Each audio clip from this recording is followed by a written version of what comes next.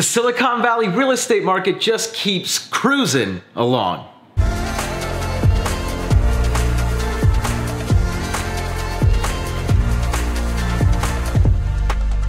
This is Danny Gould with the Selling Silicon Valley Group. Welcome everyone to another Silicon Valley market snapshot for the third week here in July of 2020. Last week, I was off. Why? It was my birthday. I know. So I had to just kick back. You know, SIP is kind of weird because we don't really have the ability to go on vacation. So I had a staycation, if you will. Anyways, I don't know. Don't even worry. If you want to know how old I am, I turned 29 years old on the 14th, and I don't know. It's interesting because the comment I keep getting is that I don't look a day over 18, which I guess will serve me well later on in life. I don't know, but if you're curious as to how old I am, 29, and I started selling real estate the day I got out of college. So, wow, feels like forever. It really does. Anyways, guys, let's get into the data. But before we do that, if you are a home buyer in today's market and you are looking for the most relevant data in the neighborhood that you are searching in, go ahead and text the word data plus your zip code or neighborhood or whatever place you're looking in to the number down below, and we will get you a comprehensive data analysis for your particular neighborhood that you're looking in. And if you're a home seller or thinking about selling your home, now is the time. Go ahead and text the word data plus your property address, and we will go ahead and get you a unique, comprehensive data set, much more robust than you're gonna see right here for your particular property. Let's get into the data, everyone. And what we're gonna see right now is, a few weeks ago in the first week of July, we didn't really have a lot of data to go by. Now we have a lot more data here to get like month-to-date numbers and compare them to last year. Good news for the majority of the Bay Area here, and we'll kind of delve into why some of the areas are maybe underperforming, and we'll just get into it. So here we have Santa Clara County numbers. The percent decrease in pending sales. We have 1521 homes for sale inventory right now, as opposed to 2,058 the same time last year, which is basically a 25% drop, 26.1% drop to be exact, and 905 pendings versus 775 pendings last year, which is increase of 16.8%. So what does that mean? Supply is down, demand is up. That is great news for all home sellers here in Santa Clara County. These are for all residential units. Let's go up north to San Mateo County. We're at 24% increase in inventory, 764 versus 614, and an increase, slight increase in pending sales as well. So demand is increasing, right? There is more demand both in San Mateo County and Santa Clara County. The difference is that in Santa Clara County, we're seeing a drop in inventory, and in San Mateo County, we're seeing an increase in inventory. Why could this be? I think there's a lot of reasons why this could be, but when you look at the amount of equity that a lot of home sellers have, or a lot of homeowners have in San Mateo County, and you look at the lack of space, San Mateo County, there are not too many areas, aside from like Burlingame and some of the more posh neighborhoods, right?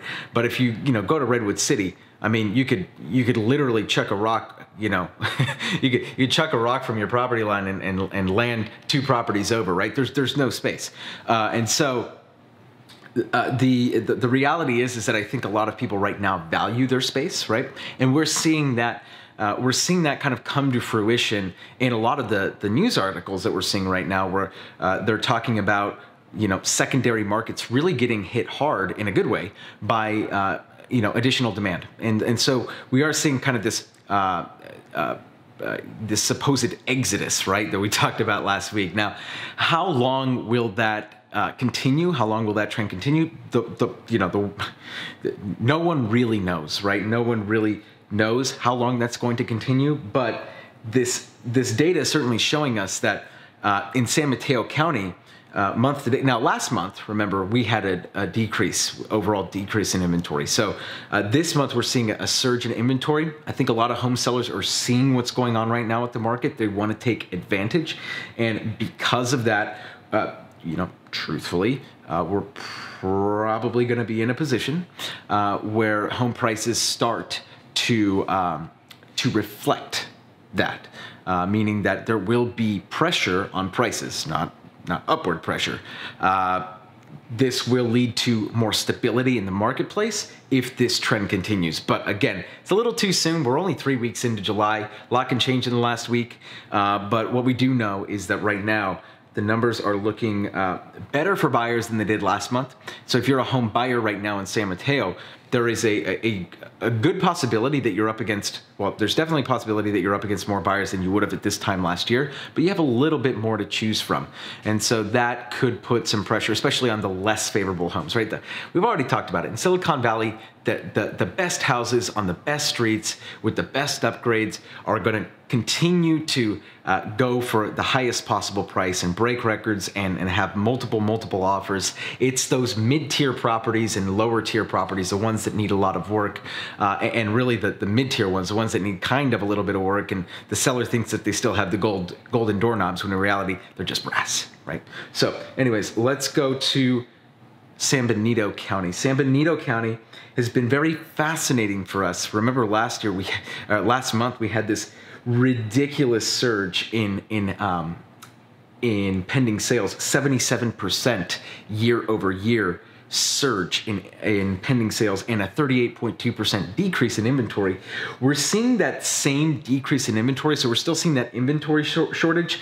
The buyer demand is still way up, but not nearly as lucrative as it was in June, right? Still though, this plays into the notion that we're seeing more and more people kind of migrate into these secondary markets where they get more bang for their buck, right? And not just a little more bit more bang for your buck. We're talking people that could sell their home in San Mateo County, right, for a cool $2 to $2.5 million, walk away with over $2 million in their pocket, and they could go buy 6 homes in San Benito County, right? Like 4 to 6 homes, or like 3 nice ones, or like 2 really, really nice ones, right? So there's definitely a discrepancy there, and I think we're seeing it play out, especially for individuals that no longer need to stay on the peninsula. And by the way, that's just one area, right? There's so many other areas that they could be moving to. Last couple weeks ago, we talked about Napa. Out of state, we're seeing people move to Texas, right? We're seeing people move to Oregon. We're seeing people move to anywhere but California, basically, right? So taxes. Anyways, the last one, Alameda County, negative 23% drop in inventory, very similar to what we're seeing in Santa Clara County, and a 20% increase in demand in pending sales. Very good news for home sellers in Alameda County, Santa Clara County. The two really, core markets. San Mateo County obviously is the mother of them all. However, right now it really is playing into this whole notion of the trickle down theory, where eventually what happens, the Mid Peninsula starts the trend, right? So we could see the inventory go up in all of these different counties year over year. Right now, we're still seeing inventory levels suppressed. When does that inventory bubble pop? Well, I'll tell you this, it's not gonna pop before the election. We're too close. And truthfully, everyone's at home right now. And when you think about it, a lot of the people that are thinking about moving, the second school starts, I mean, did you see what's happening with schools right now?